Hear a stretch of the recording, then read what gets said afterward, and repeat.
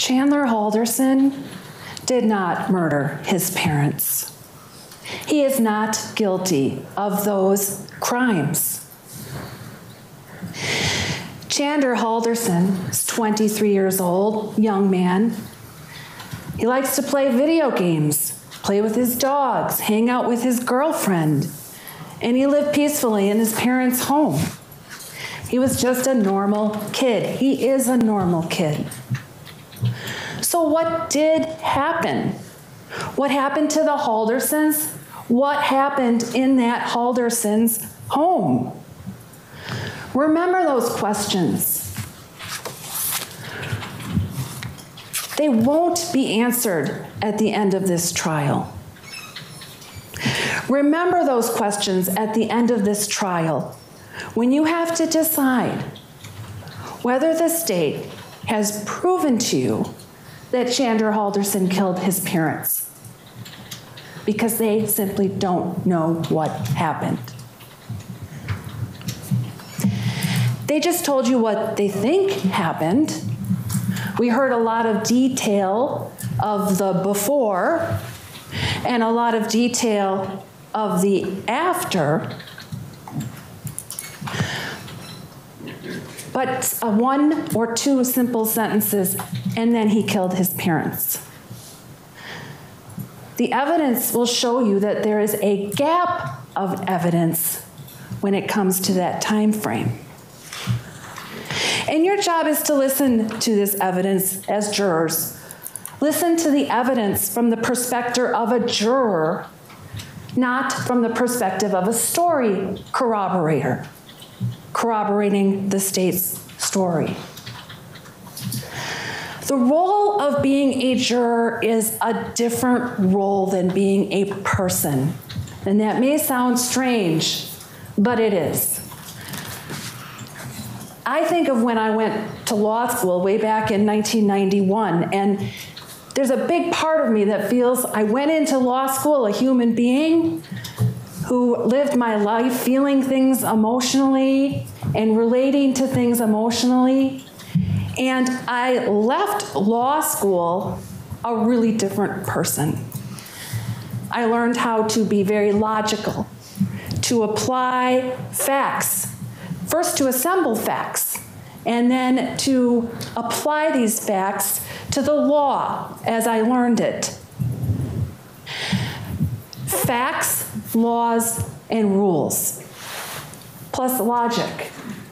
That's your role here as a juror. Don't assume anything.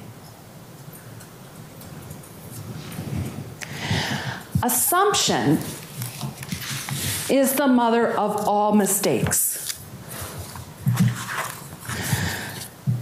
The story that you just heard assumes that Chandler Halderson killed his parents. You cannot assume anything. Your job is to presume that Chandler Halderson is innocent, because he today is under the benefit of the presumption of innocence. An assumption is reaching a conclusion without knowing all the information. A presumption is a principle that we all must follow. We must presume him innocent, and we must keep that presumption unless and until the state proves every element of every charge beyond a reasonable doubt. That's not easy. It's not easy in a high-profile case. It's not easy in a case where we all know we're going to see evidence that is disturbing. But you must find a way, like I did in law school, to put your emotions, put your feelings aside, and use the logical part of who you are. Be a juror. Assemble the facts, know the law, and apply the logic without letting your feelings or emotions get in the way. And for each of you, you might have a different way of doing that. But I'm asking you here today to dig deep and find out how that will work for you, so that you can presume my client innocent. Now, I'm not going to have a fancy PowerPoint here, and I'm probably not even going to talk very much longer. But as I comment to you on the evidence that you're going to see in this case, I want to highlight a couple of things. First of all, and the judge already indicated this in some of the preliminary instructions,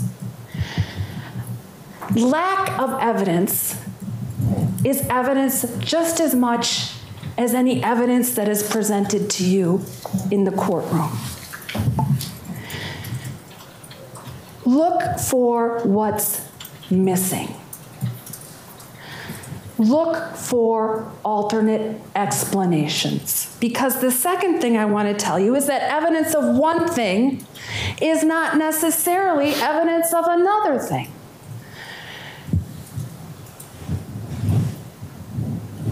One fact here could mean a different fact here, but it also could mean 3 or 4 other facts. So you have to avoid jumping to conclusions and really dig deep and look at what this all means. You're going to notice that many of the facts, many of the witnesses, aren't going to be hotly contested by the defense in this case. And that goes back to what I was just saying. 12, 18, 100 reasonable people can look at a certain situation and form a different conclusion. And when you're talking about a system where you need to be convinced beyond a reasonable doubt, you better make very sure that you're excluding all of the other things that these facts could mean. Because you just aren't going to know what happened. You're going to know some about the before. You're going to know some about the after. But you're not going to know what happened in the Haldersons' home. Who did it? What happened? How it went down? Whether it was intentional or not, which is an element of homicide. You're just not going to know. You're also going to not know how Bart and Krista would have reacted to these lies.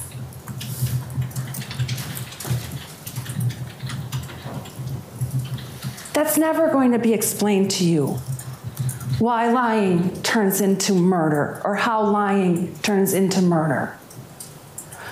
Be sure to look for what you're not told, because that's evidence just as much as any evidence is.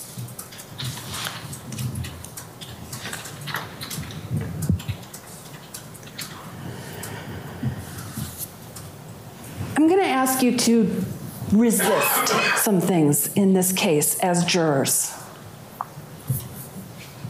We already talked a little bit about proof beyond a reasonable doubt.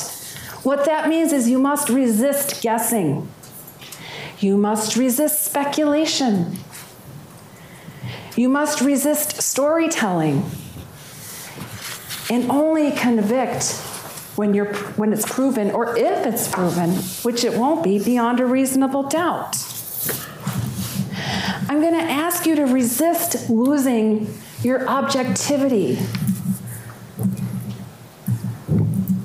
Objectivity may be hard for people in this case because of the graphic nature of what you've just been told or what you're going to see. But you need to resist losing that objectivity. Commit to being jurors, dispassionate, logical. Don't be swayed by fear. And I ask you to resist any pressure you might feel to convict Mr. Halderson of murder in this case. It's a little unorthodox, but I'm going to tell you, at the end of this case, Attorney Vera and I may stand before you here and say, you know what? They did convict him of this, but what evidence do you have of murder?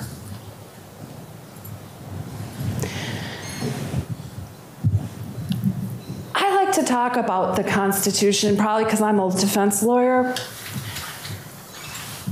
But I think as jurors, as people coming into the system who aren't dealing with this every day like we are here in the courtroom, you have to remember how important the Constitution is, how important the presumption of innocence is for Mr. Halderson, and how important proof beyond a reasonable doubt is. It's the highest standard we have. And it was created and perseveres to this day for this very reason. When someone is on trial for the most serious crime possible, and every little thing they do, every little lie they might have told is blown up and thrown against someone. That's when proof beyond a reasonable doubt matters.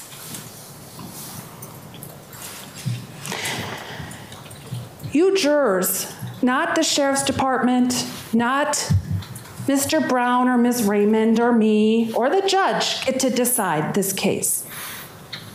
Individually, you all get a vote. You all get to make your own decision. I simply ask that you remember your role as jurors, that you find a way to stay objective, that you look for the key questions, the key facts that aren't answered, and that you hold the government to this high burden of proof. If you do those things, if you can resist these things, you will reach the right conclusion. Chandler Halderson did not murder his parents.